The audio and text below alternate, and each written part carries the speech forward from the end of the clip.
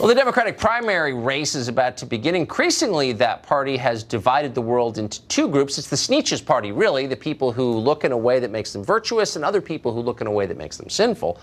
Ironically, though, and this is truly hilarious, a new poll of Iowa Democrats find that their three favorite candidates are all the dreaded white men. Joe Biden leads that race with 31%, followed by Bernie Sanders, and Beto O'Rourke of Texas is in third place. How are the other contenders faring? Kristen Fisher has been following it. She's, of course, a Fox Washington correspondent. She joins us tonight. Hey, Kristen. Hey, Tucker. Yeah, we're not even out of 2018. We're already talking about 2020, but I guess that's the world we live in, yes. Right? That's the world. So keep in mind, this is a poll for a caucus that's still 14 months away, but it does give us a taste of what the Democratic field might look like. And at the top of the list, former Vice President Joe Biden. Now, Biden hasn't even announced that if he's running, but he said that he plans to make a decision in the next 2 months. And just 2 weeks ago, he called himself the most qualified person in the country to be president.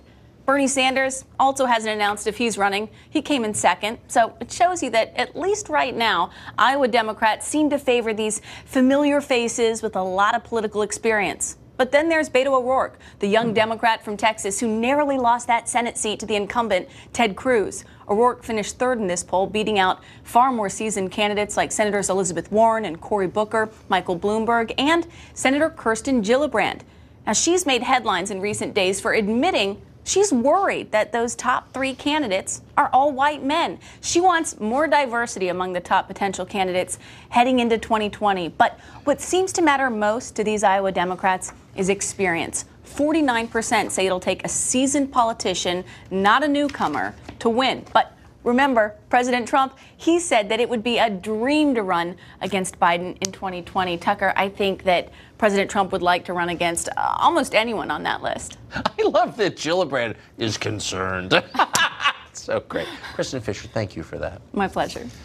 Elizabeth Warren is not the only one who's very concerned about the diversity of the lineup. And MSNBC's Joy Reid says having the wrong sex and skin color is a disqualifier, potentially. Watch this.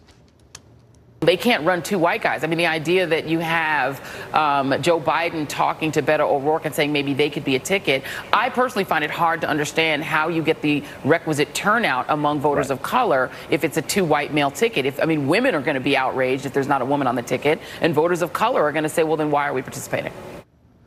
Oh, the diversity politics cul-de-sac. We have reached it. This is how you know God has a sense of humor, when he makes Joe Biden number one in the hearts of the diversity party. It's hilarious. Mark Stein. Laugh along. Yeah, I was. Sorry, I forgot to introduce you. I know. I loved what Elizabeth Warren said in her speech the other night. She said she told this black audience, "I'm not a person of color, and I haven't lived your life." In fact, she did live their life. She allowed herself to be presented as Harvard Law School's first woman of color for year after year after year, and presumably there's a real woman of color who could have been Harvard Law School's first woman. But that's what's so beautiful about it. I always say, Elizabeth Warren is the whitest white since Frosty the Snowman fell in a vat of whiteout. And if she can be Harvard Law School's first woman of color, Joe Biden is enough of a woman of color by those diversity standards. So Joy Reid needn't worry, because Beto O'Rourke is the first Muslima transgender nominee for the Democrat Party, and Joe Biden is the first woman of color. All things are possible. Well, but is Beto O'Rourke, does he qualify as a white man?